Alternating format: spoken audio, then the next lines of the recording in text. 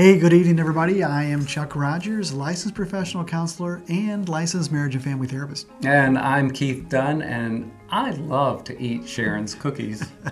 And he's a network engineer. You left that part out. And together we are Tabletop Coffee, right? Yeah, where we are bold and never, ever bitter. And tonight we are telling you, turn away business. Yeah, but be sure and do it the right way. Oh, yeah, I forgot to add that. Sorry. Yeah, we'll talk about it. Turn away business in the right way. Yeah. Stay tuned.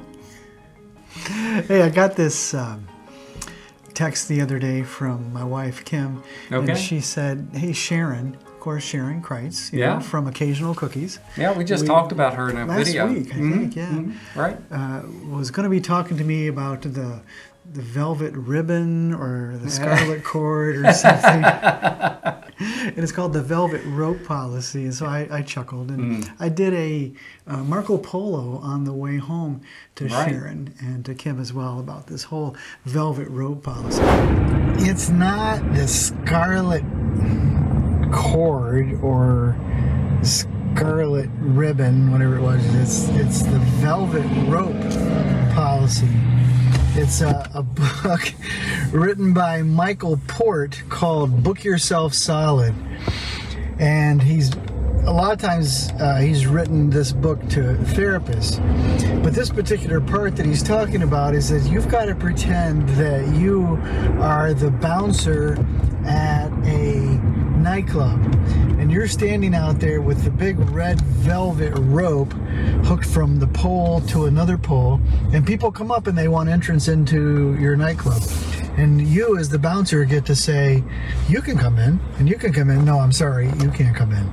You remember what it was about? I do remember it, and I remember watching it and thinking, oh, that makes so much sense. Yeah. Because when you're talking about the velvet rope, just picture in your mind a bouncer and you have this rope in front of him that keeps you or other people out. Right. And he controls whether you get past or whether you get turned away. Yeah, this whole thing started because Sharon, who makes these beautiful, artful cookies. As she does. At Occasional Cookies. Yeah.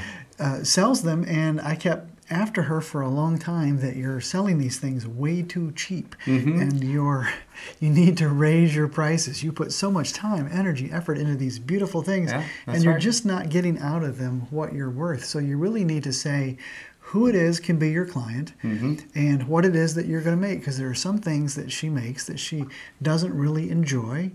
Oh, yeah, that's right. And so I said, only make the ones that you want to make, or only sell to the people that you want to sell them to, or raise your prices so that they have to pay a certain amount to really make it worth your while. So yes, this whole thing is about a book called Book Yourself Solid by Michael. I should talk once in a while. You're getting ready to say Marco Polo again. I really was, Marco Polo. Marco Polo. By Michael Port. There we go, Michael Port. Yeah. Called Book Yourself Solid. And in it, he has this great word picture that you were talking about. Okay. About the bouncer. And the bouncer's out there with this velvet rope, and he says, you get in, and you get in, and you get in. Sure. And you don't get in, and you don't get in, and you don't get in. He gets to say who comes into their wonderful nightclub, right? Yeah, that's right. And Michael says that we as business owners need to make sure that we are the bouncer. Or you pointed out, too, that you can have somebody else be the bouncer. Yeah, they can be the bouncer for you. Maybe you have a receptionist, or maybe you have somebody who's out front who is representing you, and they are responsible for allowing that person to get to you or not. Yeah, and you get to say what kind of work you want to do, who gets to be your client. That's right. And what the price is for the work that you're going to do.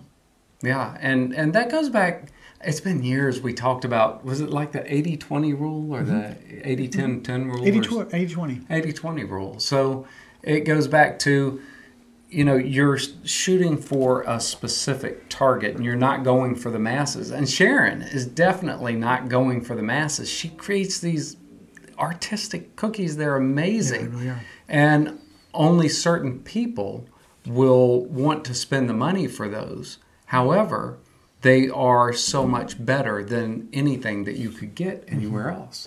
So looking at it from a different perspective, you know, we're both business owners. Yes, entrepreneurs. And cookies are definitely a way to put up that velvet rope.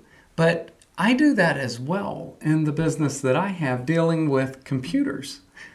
Yeah, you have, haven't you? Yeah, because you have to be careful and selective of the clients that you take in, because you don't want people on the other side that just stress you out all the time. So what we've done is we look at the clients, make sure first of all that they are a great fit for us, and we have multiple conversations to find that out. And they have to present themselves in a way where we feel comfortable allowing them past that rope in order for us to do work for them. And I think that's kind of backwards from a lot of companies, because a lot of companies are just saying, give me the work, give me the work, give me the work, but they don't care about they're looking for volume. They aren't looking for that relationship. And we've always wanted the relationship, so we don't let just anybody pass the rope. Yeah, and I think you do your best work when you like your clients and you like what you do. Absolutely. And I think that sometimes people, give me the work, give me the work, give me the work, comes out of that poverty mentality or fear of lack. Fear. So I'm going to take, even if I don't feel good about it. And I've been there. I get that mentality. I understand that. Yeah. And I went several years ago, I stopped taking insurance. Okay. And I started doing 1 or 2 day intensives. So people will come to see me for 8 sessions in 1 day or 16 sessions in 2 days. Yeah. And that's how we start out. And we follow up with smaller sessions after that. Right. But there are certain people who don't want to do that or can't do it. And I certainly understand that. Right. And if they don't want to or can't, there are other people to provide that service for them. Exactly. But that's my velvet rope, is that you've got to really be very serious and be willing to give 1 or 2 full days.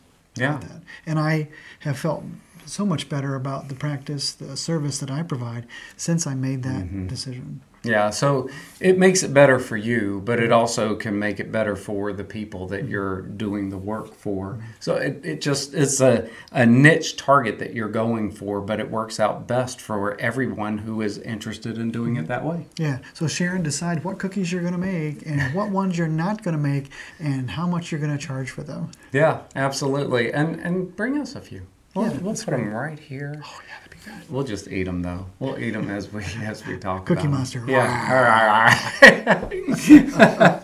Hey, if you would, put some comments down below about maybe where you are with regard to your particular business and how this applies to you and what your experience has been with that.